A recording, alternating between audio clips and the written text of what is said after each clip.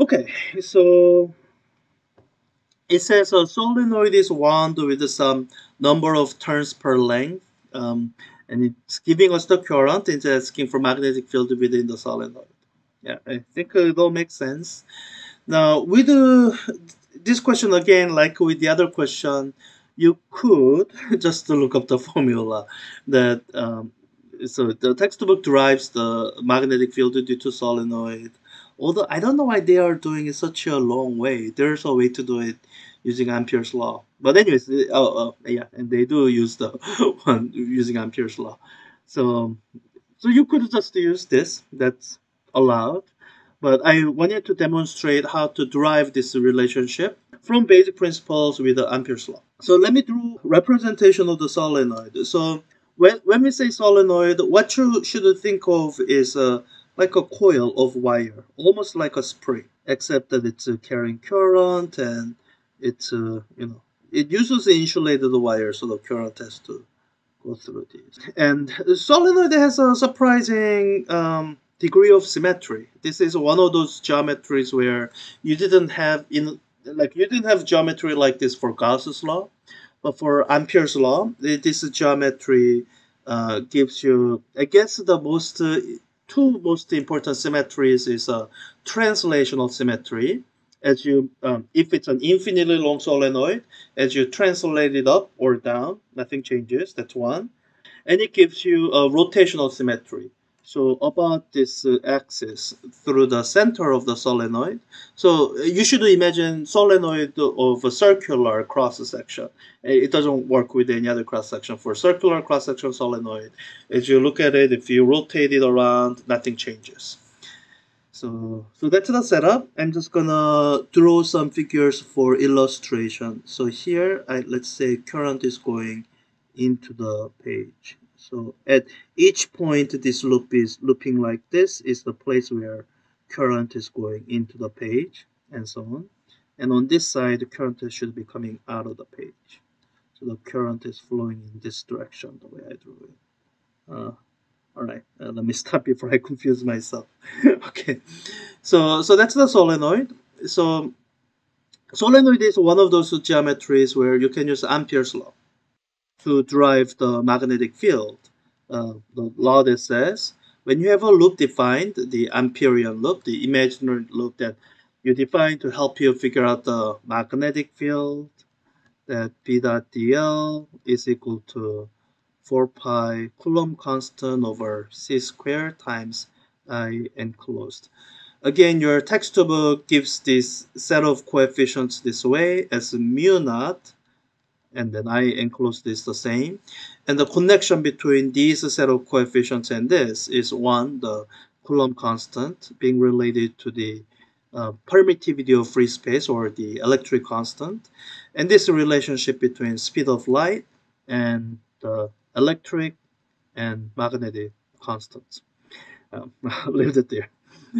Um, yeah, so you had to come up with an Amperian loop. And as you're doing that, I think it's good to have some sense of the direction of magnetic field.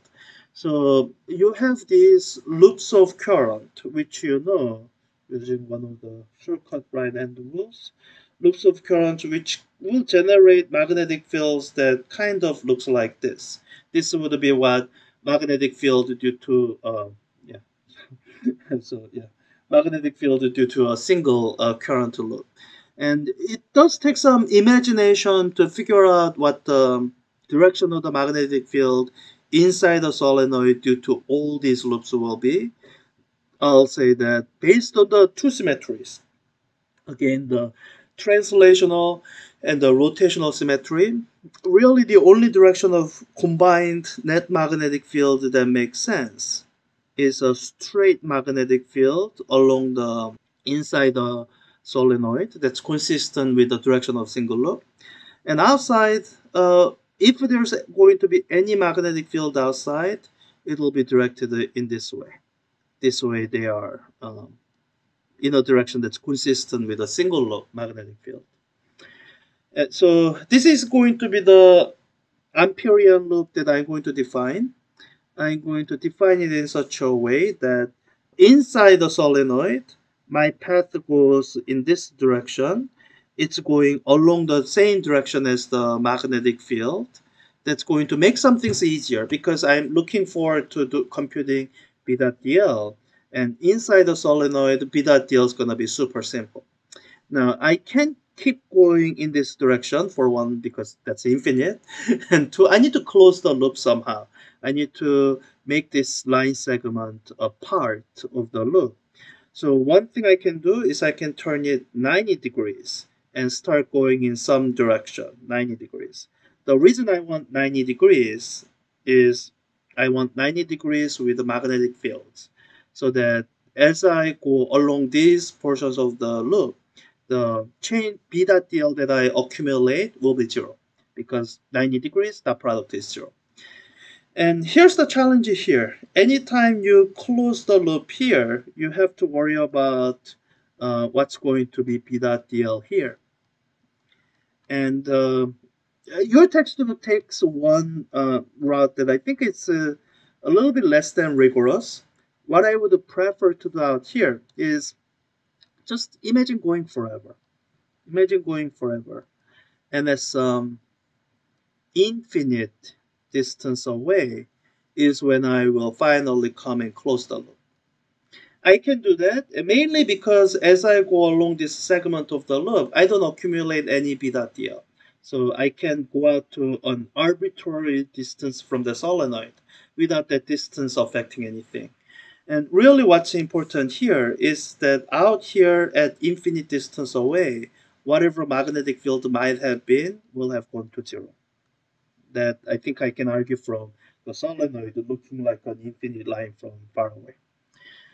So with this Amperian loop, we can finally apply Ampere's law. The left-hand side, the line integral of B dot dl, I think I can break it up into four segments. I have my segment 1, 2, and 3, and 4.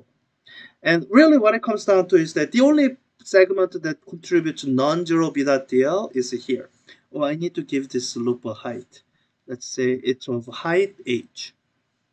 So, um, so since segment 1 is the only segment where this B dot dl isn't zero, I can say this integral B dot dl is B times the integral over segment 1 of dl. All the other segments, I've purposefully designed the loop so that they all vanish to zero. And this integral is simply h. So the left-hand side of Ampere's law is B times h. Now the right-hand side is going to have the coefficient and the current enclosed.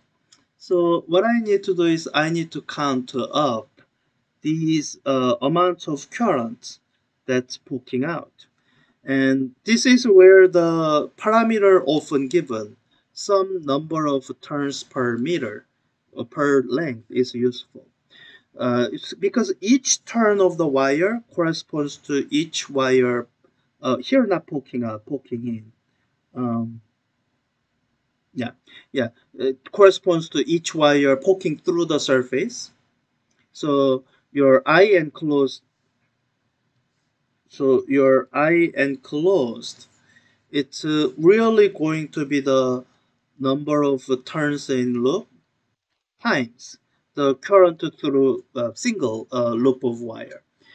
So, okay, so for the number of turns in loop, that's where you use this loop density because that's going to be the loop density times the length here or height h.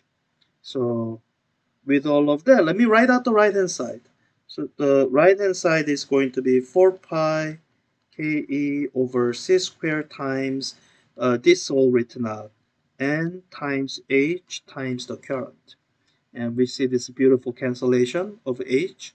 Good. So the magnetic field due to solenoid, just writing out the simplified version, is simply 4 pi ke over c squared times the loop winding density times the current. I think that's it. And just for the sake of sign error, so or making sure the signs are what it's supposed to be. So when you're counting the current and close, whenever the current go in the same direction as n hat, it's a positive. And here the way you figure out n hat is okay. I got my Amperian loop going clockwise this way, direction of my thumb. That's my direction of the area element or the surface area that's going into the page. So here my n hat is into the page. That's in the same direction as the direction of current. So yeah, it's positive. So that's the expression for the magnetic field in this region. And I think I'm done. That's the magnetic field inside the solenoid. So let me just plug in the numbers. I have 4 pi times Coulomb constant divided by speed of light squared, and I have the other things, the number of turns per meter.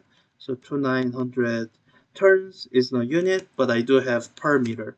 So meter raised to power minus 1 times the current, 8.4 ampere. And it should hopefully give me an answer in the unit of Tesla. There it is, Teslas. So in milliteslas, it's a 30.6. And yeah, so if you came upon question like this and you don't happen to have textbook reference handy to look up this derived expression, you can quickly drive it. I did this in like 10 minutes. You can quickly drive it using Ampere's law. And this is the demonstration.